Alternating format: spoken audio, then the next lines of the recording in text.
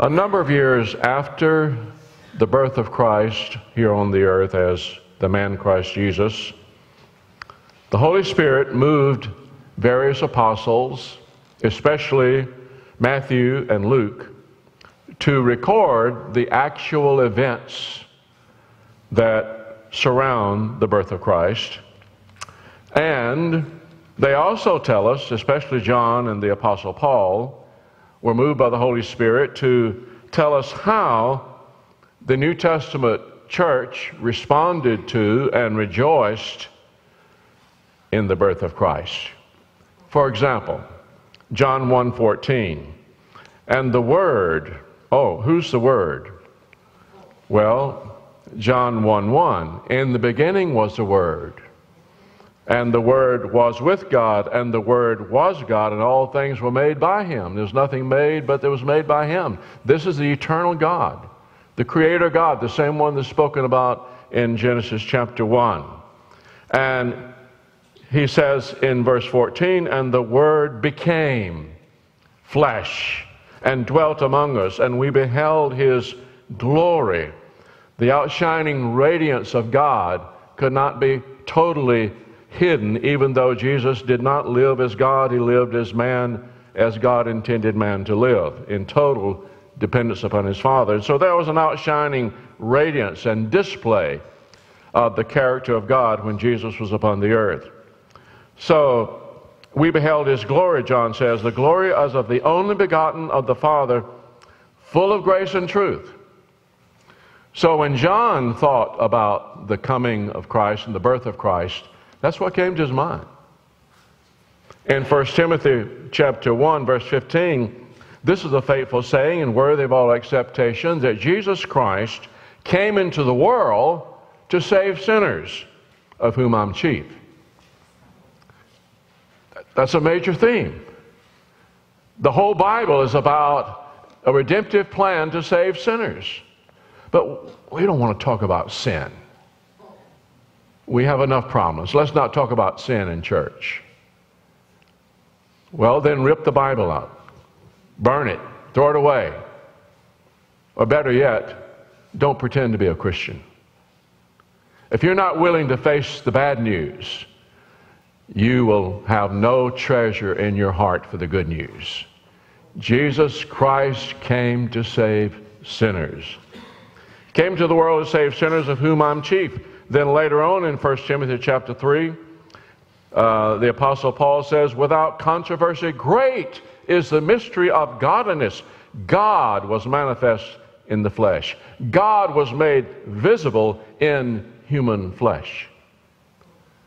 What an astounding wonder. In 1 John 3:5, and we know that He, Jesus, was manifested. He appeared in visible form to take away our sins. So the New Testament believers, especially those who were in leadership, they were greatly impacted by the birth of Christ. Not as some sort of one day a year celebration, but it was the core essence of what it meant to be a Christian for them. They could not escape the truth of the incarnation of God in the flesh. And so this morning, we open the Word of God and we will witness people and angels in excitement and joy and rejoicing because of the birth of Christ. Why? Because God had come in the flesh and He'd come to save sinners. Well, that's not nearly as exciting as what we do this time of year. Well, it depends. And some of you have this memorized, and that's okay. I've never been excited about a seaplane. But then a seaplane has never been the source of my temporal salvation. Men, 50 years after having been saved from imminent death, they'd been on the ocean for 4 days. All hope was gone. Their ship had been sunk by a Japanese sub. No one knew they were there. Half of the 900 survivors are already dead. And they're holding on to dear life. And a seaplane sees the oil slick and comes down, and radios and deliverance starts. And so now, 50 years later, as one of the survivors is talking about it with tears coming down his cheek, he says, "That was the most beautiful sight I've ever seen in my life." So if you're sitting here and you have in your history, in the profile of who you are, a conscious awareness, I was a sinner without hope and without God, and God came.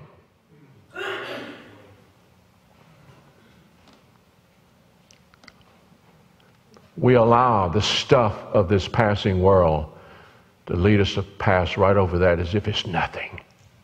Oh yeah, Jesus came. Oh, sweet little Jesus in a manger, how sweet. Are you kidding me? God in the flesh to become your sin bearer, without which you would spend an eternity in the burning fires of hell forever and ever and ever.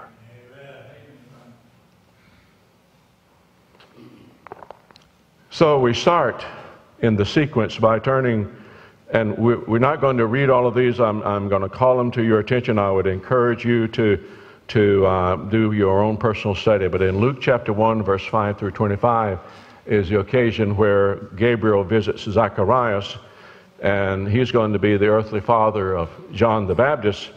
And by the time this scene is finished, Zacharias has been made unable to speak because of his spirit of unbelief about what the angel said, and his previously barren wife is pregnant.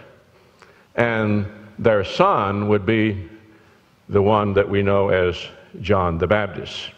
Then after Gabriel visited Zacharias, as you go down to verse 26 through 38, Gabriel visits Mary.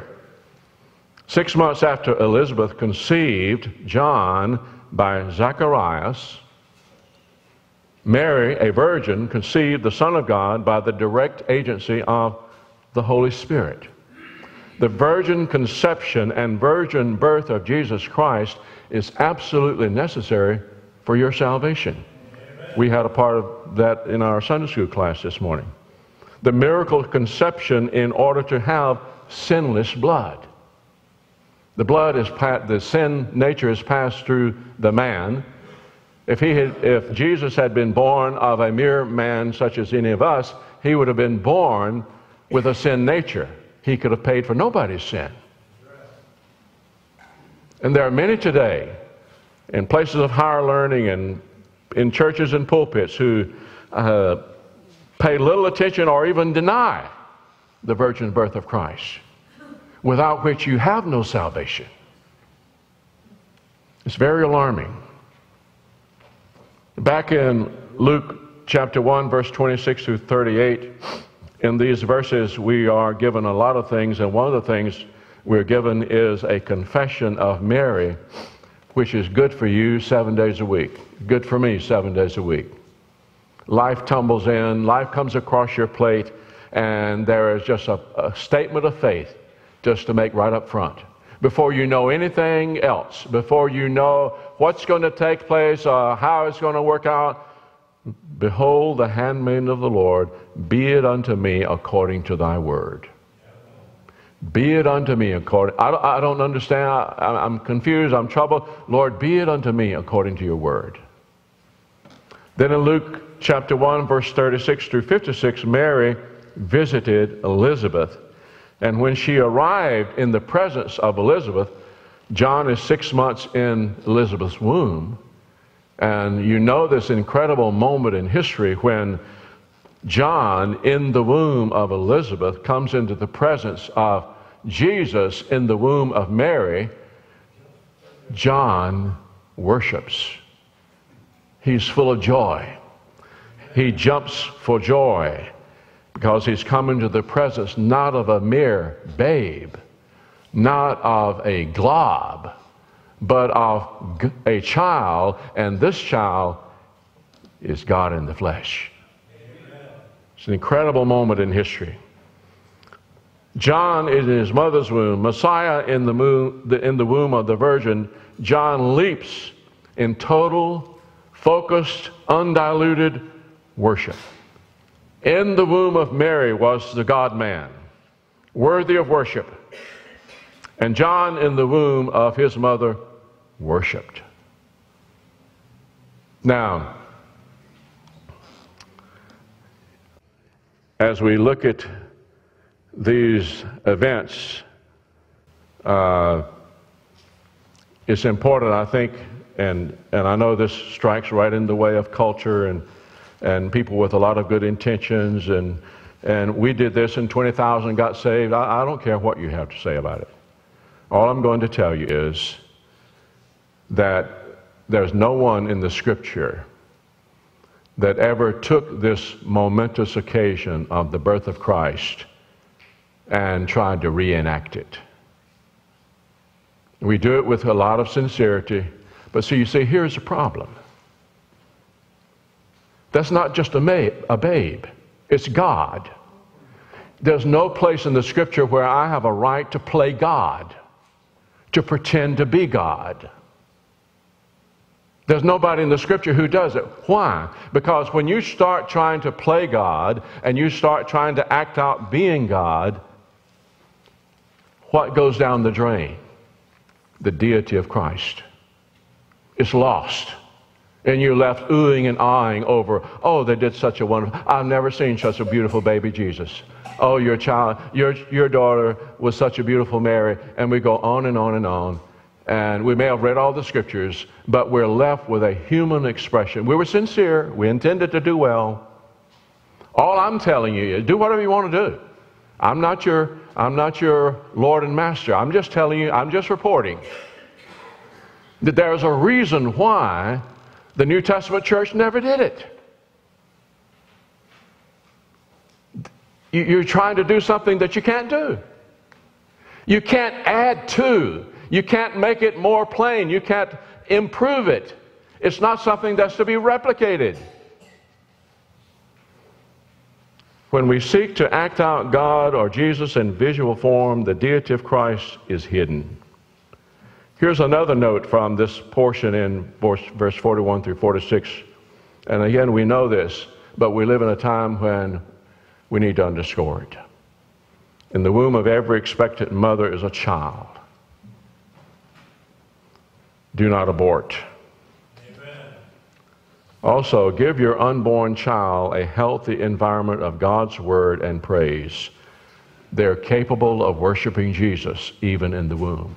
Amen. Speak to them, talk to them, give them God's Word.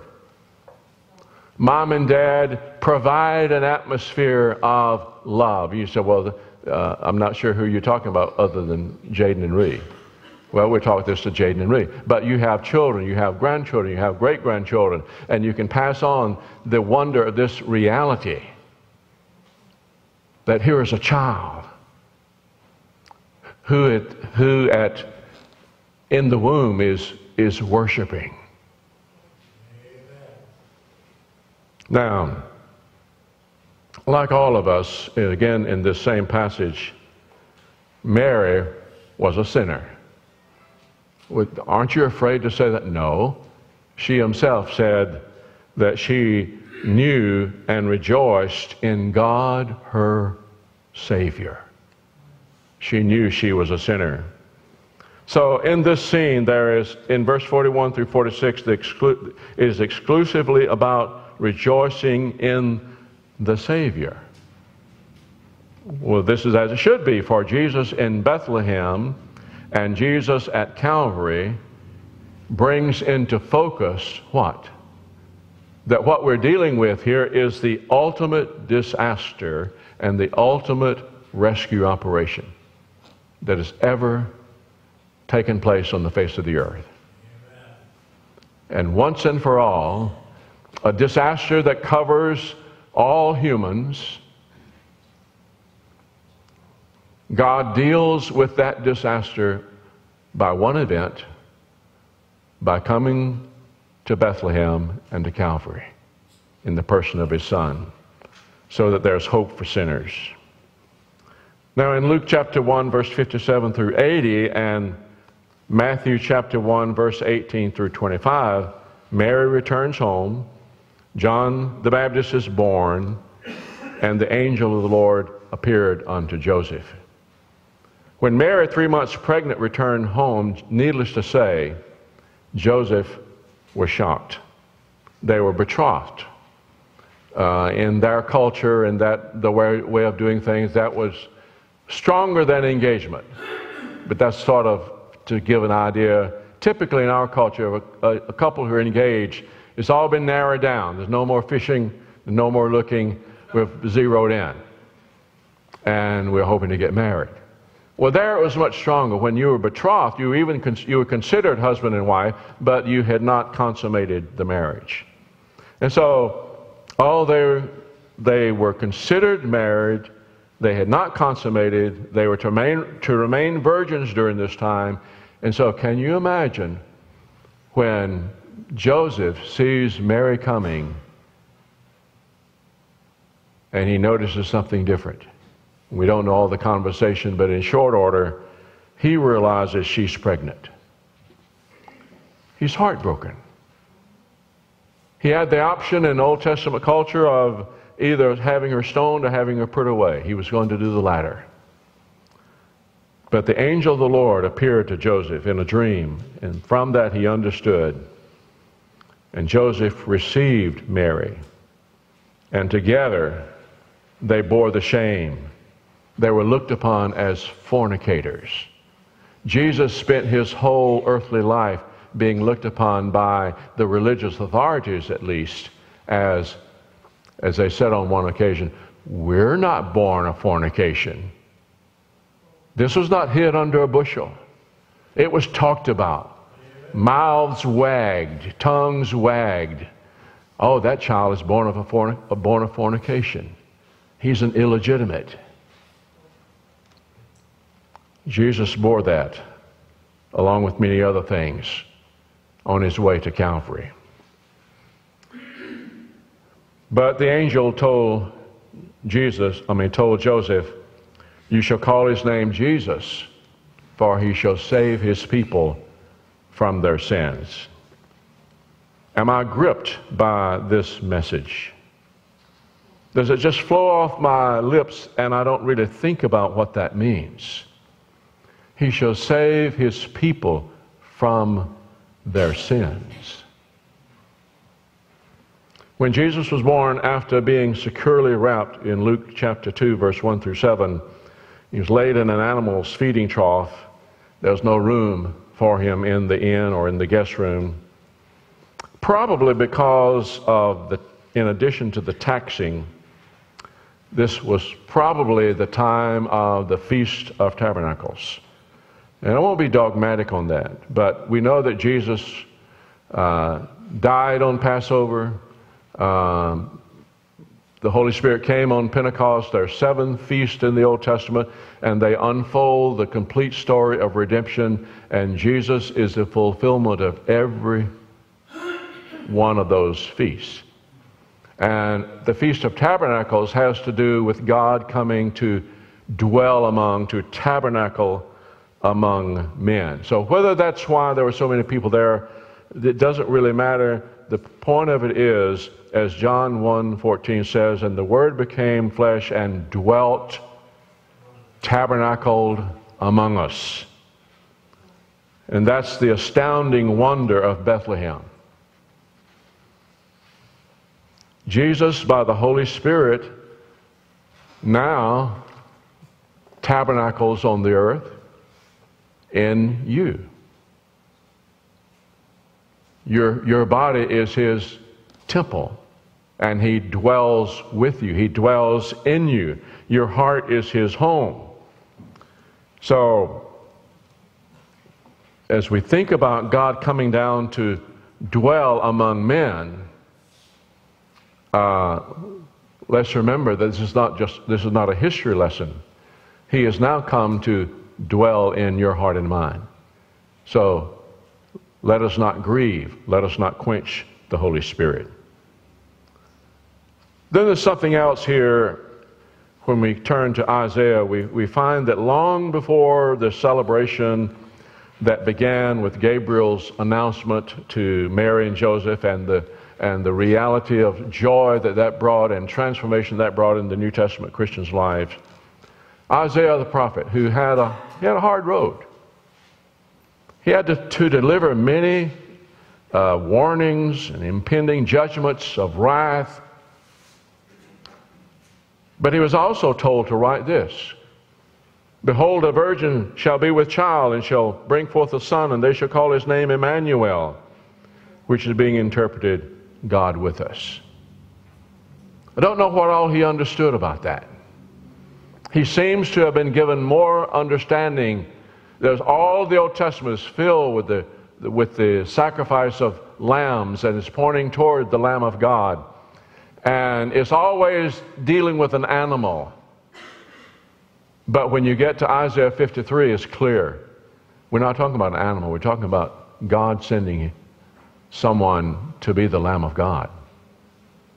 And so he's given this revelation that a virgin is going to conceive and bring forth a son. And it's not going to be any son. It's going to be Emmanuel, God with us. So again, here we are on December the 8th, 2019. And how wrapped up are we? How in awe are we? How much are we in wonder about God with us? The God of the universe, the God who created everything, came down into the womb of a peasant woman by means of the Holy Spirit, and he is God with us on the way to Calvary. We have so much going on every December. I think most would have to confess that all too often, well, no, I really wanted to spend some time on that, but, you know, there's just so many things that are going on, and I just, many times our culture, whether it's secular or whether it's religious, it dazzles us with sights and sounds and fun and good intentions. It exhausts us and leaves our spiritual senses dulled as to the great, deep wonders of the birth of Christ. I appeal to you, I appeal to my own heart.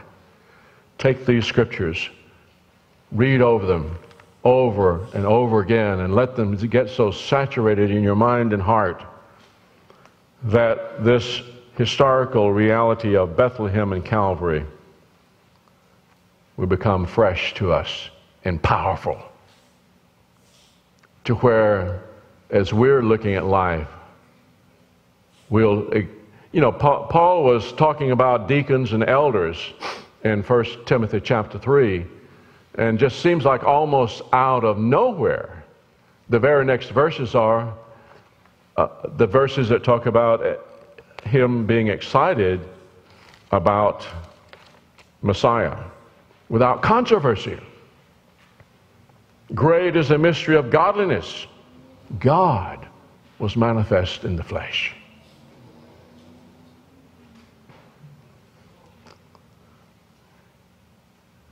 You say, well, surely there should be some way that surely the Holy Spirit would want there to be some way to bring all this before us. This is so important. It's so foundational to the Christian life. Don't we have to do something? Shouldn't we do something? You remember Peter said after the great moment of the, what was that called? Transfiguration. Let's build something. We need to do something. Well, God has done something.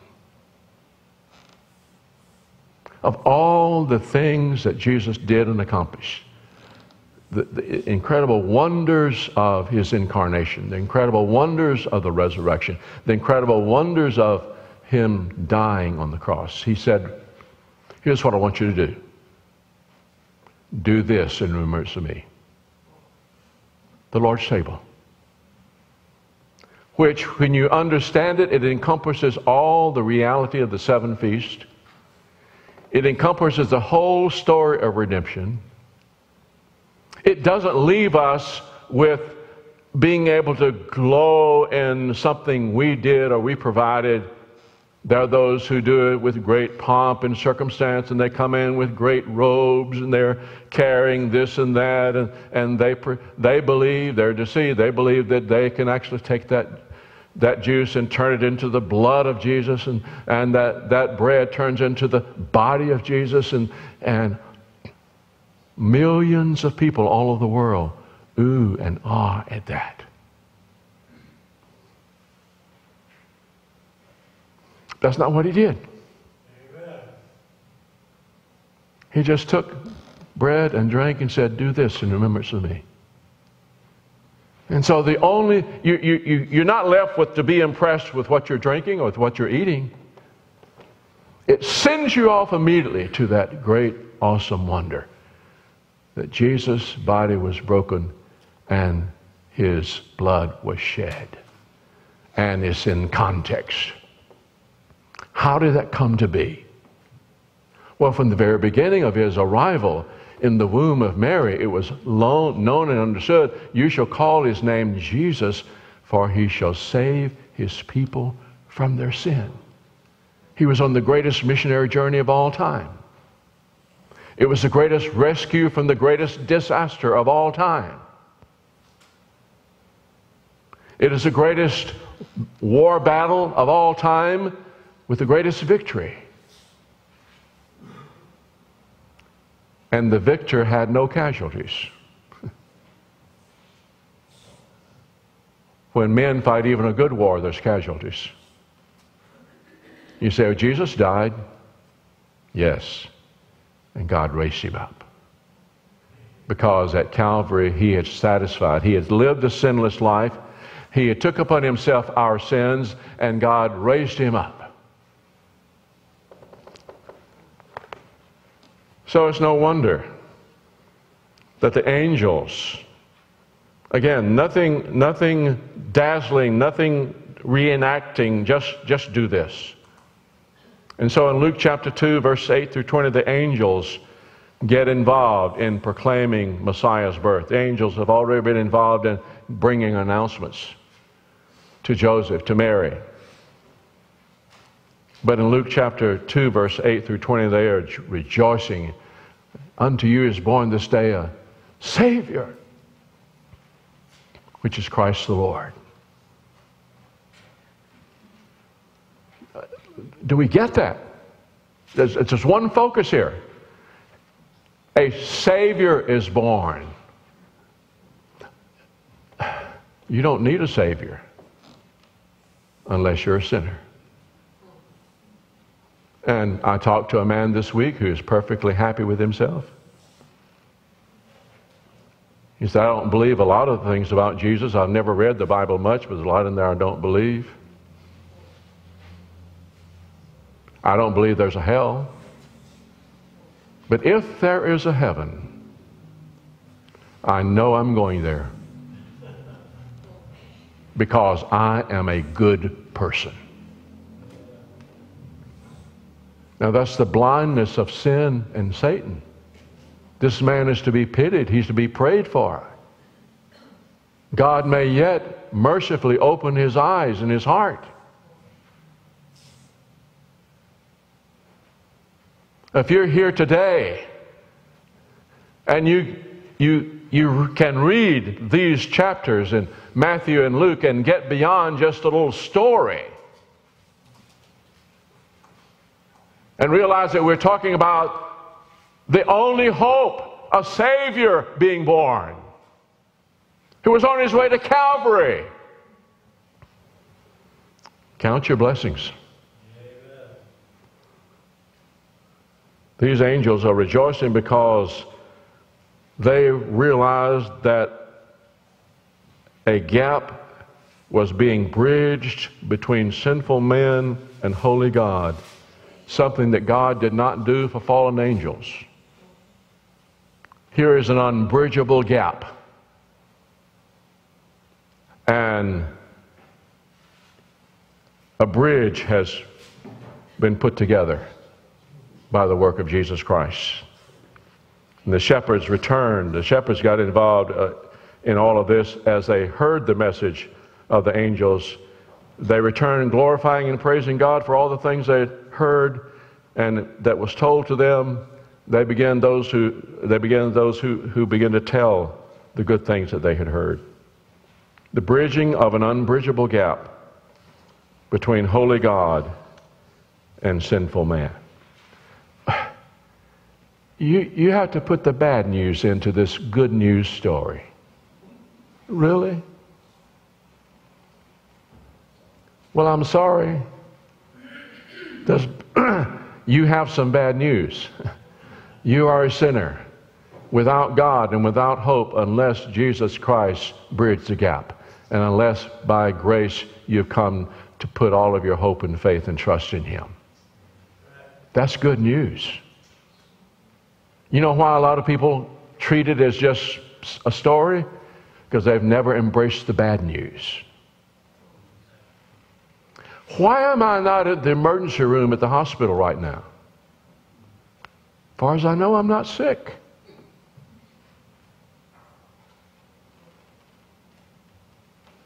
We were having a meeting here many years ago, and a lady just fell out on the floor, and there was a doctor sitting here, and of course we all thought, oh, come on, Dr. Brown, go back. And well, he goes back, and then he comes back and sits down. And some people helped this lady out. And he leaned over to the evangelist and said, you can't diagnose a case in front of an audience. I sent her to the hospital where she can be helped.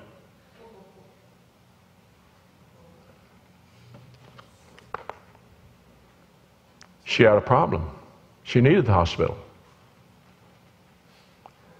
You know why we don't get excited about the Lord's Supper? We have let the culture anesthetize us to the reality of the problem. We'd give lip service, oh, I'm not a bad person, while we would say, oh, no, I know we're all sinners, yet we act like we don't need a Savior. As you go on, as we move toward the end here, in Luke chapter 2, Roman numerals chapter 7, or number 7, Jesus was circumcised, presented to the temple, adored by Simeon and Anna.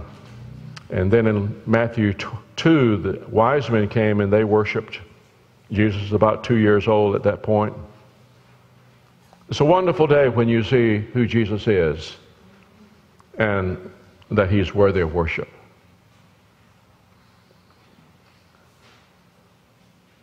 And then Mary and Joseph, Roman numeral 9, they fled. Herod slaughtered the children. Herod was afraid of Jesus. Jesus was a rival king. This is our problem with Jesus Christ. We're smart enough to know that if He's on the throne, we're not. He will be Lord, or He will not be in your life or mine. So in his attempt to kill Jesus, he slaughtered boys up to 2 years old. He was afraid. Am I afraid of Jesus Christ this morning? Or can I say with the Apostle Paul, this is a faithful saying worthy of all acceptation. Jesus Christ came into the world to save sinners, of whom I am chief. This is a great mystery. God was manifest in the flesh. We know that Jesus was manifest to take away our sin. I hope that in these days that you and I will be greatly impacted by the birth of Christ as never before. Because we have taken God at His word. He was on the greatest missionary journey of all time to deal with the greatest problem of all time, to bridge the unbridgeable gap by being the God-man who laid down his life and took it up. And he calls out to sinners.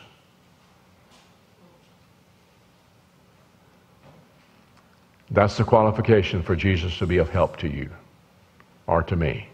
I first own that I'm a sinner. Let's bow our heads and hearts for prayer.